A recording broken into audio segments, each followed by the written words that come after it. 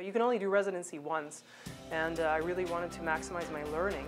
And I really felt like Mayo Clinic, with all of their facilities here, was the best choice. Teaching is such a priority at this institute. Knowledge-wise, you build it very quickly, very fast, without even thinking about it. It's Mayo Clinic. It's the best training you can get. And there's a lot of flexibility, especially because our program is smaller, to tailor the program to fit my interest, such as seeing diverse patients, working in the outpatient setting, and doing research and building up my academic career as well. Hello, my name is Dr. Janis Blair, and I am the Program Director of the Internal Medicine Residency at Mayo Clinic in Arizona. Well, we have 30 residents currently in our program, and we are growing this year and will continue to grow over the next several years.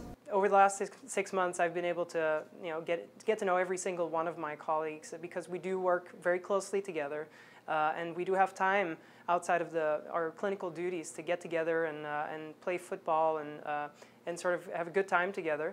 And that's really important when you're working in a clinical team. When you know your colleagues, the patients feel that, because we work better together. We're a more efficient team, and that just elevates the level of quality in clinical practice. One of the benefits of our residency is the low faculty to resident ratio, and that allows a very close, a tight-knit community with the learner and the teacher, and the residents find a lot of availability.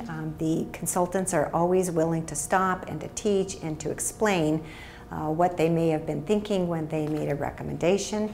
And that offers a very supportive learning environment for our residents.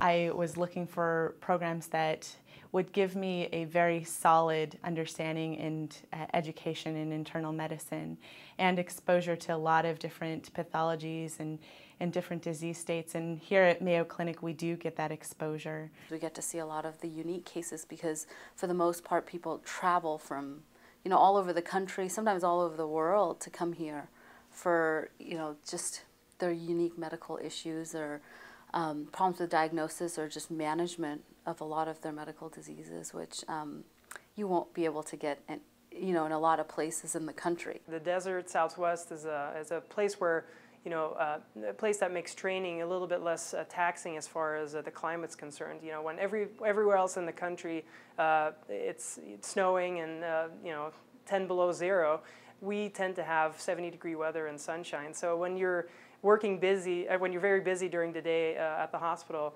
that makes coming outside and being greeted by nice warm temperatures really pleasant, especially when it's in the middle of winter. I applied to programs, throughout the country, primarily the East Coast and then the West Coast, and I chose Mayo Clinic Scottsdale, one for its location. My family's from Los Angeles, so it's very close to that area.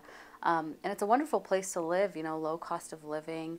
It's peaceful, it's quiet, but on weekends when you want to get away, Las Vegas is close by, Grand Canyon is close by, Sedona is beautiful and close by, and Los Angeles too is just a couple of hours drive away. So there's so much to do around here. Mayo Clinic has a reputation that is unmatched across the world, and so giving yourself the opportunity to train in an environment like that, I think, is very, it's invaluable.